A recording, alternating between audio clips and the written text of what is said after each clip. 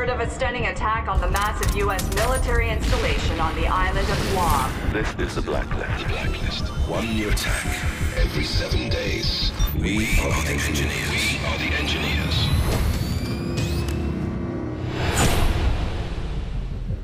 Hey, Sam. Listen, I want you to know that I've got your back, and we're gonna make the engineers pay.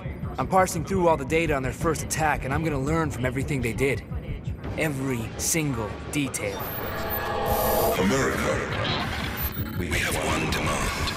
Bring your troops home. Your troops home.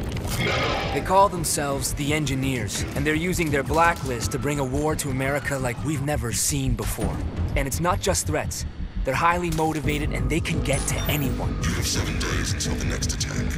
With the clock ticking down, the president's assembled the best of the best. Isaac Briggs, CIA Special Operations. It's pretty sweet, right? First time in a plane? No? Look, I'll be honest. He's not gonna make my friend list, but his file says he can hit a lemon from 1,000 yards.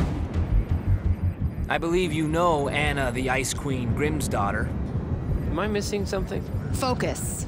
So she'll be running ops from above and pretty much driving me crazy with the SMI. Just perfect. Now check this out. Welcome to the Strategic Mission Interface.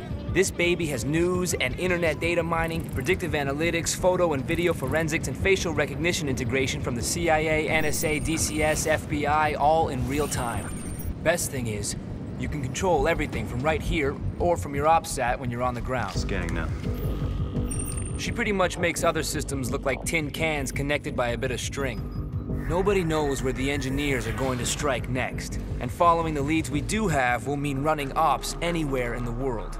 Obviously, we need to stay mobile, so we have the SMI integrated into the Paladin, letting us stay airborne 24/7, crisscrossing the globe. Please tell me I'm getting air miles. Fully mobile. It's like the good old days. Now, I'm the last person to tell you how to do your job, but we're way beyond memorizing patrol routes if we want to take on these engineer guys. All of our leads go through a who's who of international bad guys, so you're gonna need to diversify your approach if we want to stay one step ahead. You can always switch up tactics on the fly, but if you want to be a covert purist, there's nothing quite like the silent approach. It's the mark of a great operator. Just make sure you cover your tracks. Sometimes you'll want to be a little more hands-on. You can always combine stealth with some deadly force when it's called for. But when it's time to be loud and proud, just stay smart. The enemies are trained to focus in on your last known position. Use their aggressive tendencies to your advantage. With the global scale of this operation and so many lives on the line, it looks like Grimm got a blank check to outfit the plane. The Paladin's armory runs the gamut of the latest weapons and gadgets. Lethal, non-lethal, and just plain badass. I've been customizing everything. I've got sonar and footprint tracking working on your goggles, so now we can actually mark and track targets through walls. Kinda makes me feel sorry for them. Kinda. As requested, I've got this totally sweet sleeping gas. Share it amongst the locals and it's a tango siesta. They get all the hangover, but none of the fun. Oh, and I can't wait to show you my newest invention. I'm calling it the Tri-Rotor. Whisper quiet, shoot sticky shockers, and goes places you simply can't. Grimm tells me that after each op, we get paid by Uncle Sam. And if we have enough cash and the right supplies, then I can test out some sick mods in your gear. We can also buy new weapons, gadgets, and even upgrades for the Paladin. Sounds like I'm in good hands. You know it. Look, you're essentially a one-man army, but some of the ops call for two. And since that gets Briggs off the plane, I'm all for it. Briggs, we got a mission. On my way. Having an extra set of hands lets you do things you couldn't do on your own. And it also gives you some backup in tight spots. Well, this is embarrassing. Look, as much as I hate to give big ups to Briggs, with the right coordinated efforts, you guys can take on some huge ops.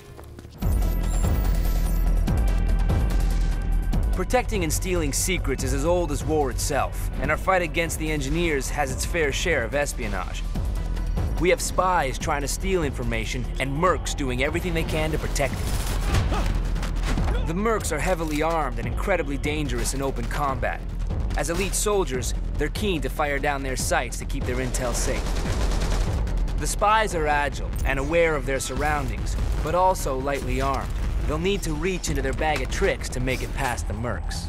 Operating in teams of 2, 3, or 4, the effectiveness of both sides has a major impact on the war.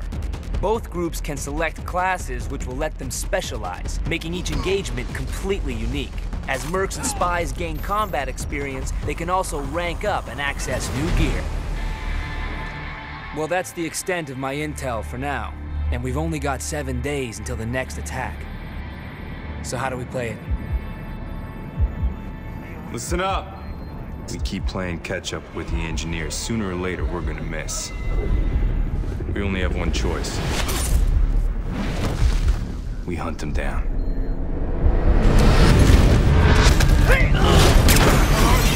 It's a trap. Mayday, mayday, mayday!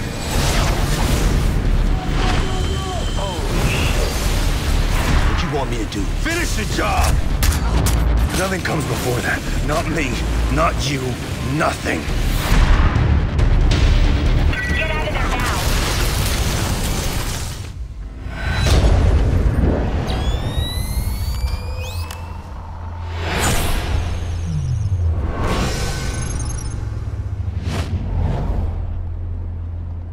This is insane. Not for us.